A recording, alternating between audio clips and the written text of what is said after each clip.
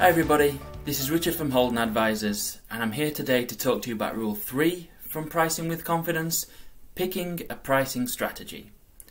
While I recognise that the very thought of choosing a pricing strategy can make the most capable manager recoil with terror, I want to try and convince you today that actually setting a pricing strategy is a relatively straightforward task and can be done with a few pieces of information already at your fingertips. A pricing strategy can act as your North Star as you navigate the changing needs of customers in the competitive landscape, but you need to be prepared to change your strategy as business conditions change. Being proactive can lead to huge advantages over competitors.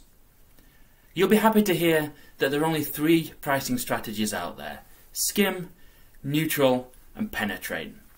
In a skim pricing strategy, you set prices high with respect to mainstream competitors. This strategy hinges on offerings having differentiated value over those of competitors, and that you're able to demonstrate this value to customers. In neutral pricing, prices are set close to those of mainstream competitors.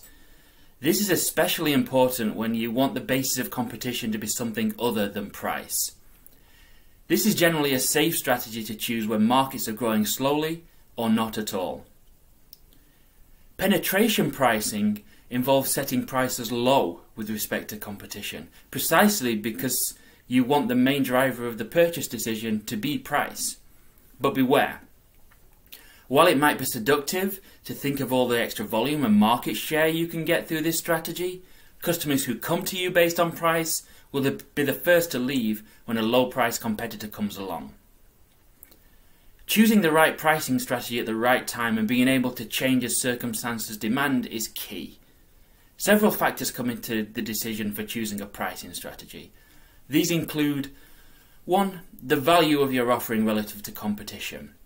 If you are in the enviable position of having a highly differentiated product, all pricing strategies are open to you. 2.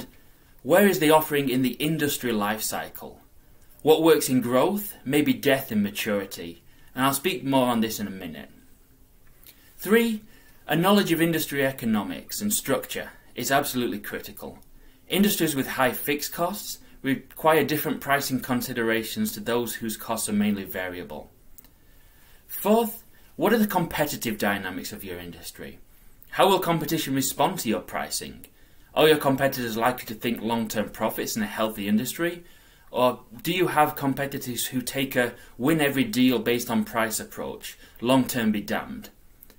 When facing a volatile competitor, a neutral pricing strategy is generally safest, but it always pays to keep competitors worried that you will adopt a penetration strategy if you need to defend your market position.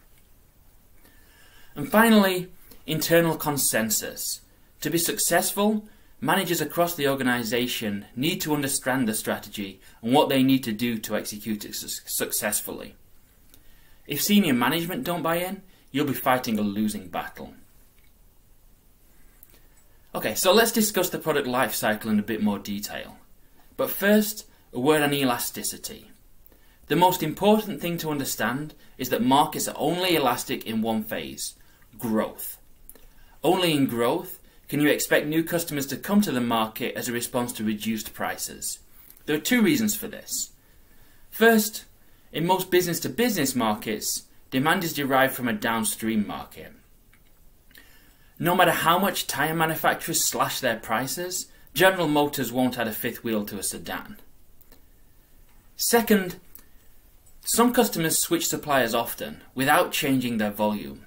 So while things may seem elastic at a brand level, they're actually inelastic at a market level. And this is called the cross-elasticity of demand. Okay, now let's look at pricing at various stages of the industry life cycle. First, introduction. The challenge here is getting innovators and early adopters to recognize your value. And innovative companies spend a lot of time on this.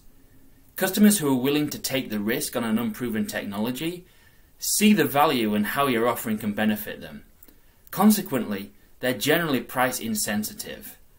Indeed, with little experience to go on, early customers will use price as a proxy for quality. So a skimming strategy can actually help adoption while maximising profits. Next, during growth, the number of customers explodes and competition enters the fray. Here, sticking with a skim strategy can actually retard market growth, and competitors that enter the market often seek to serve these price-sensitive customers who are coming in new to the market.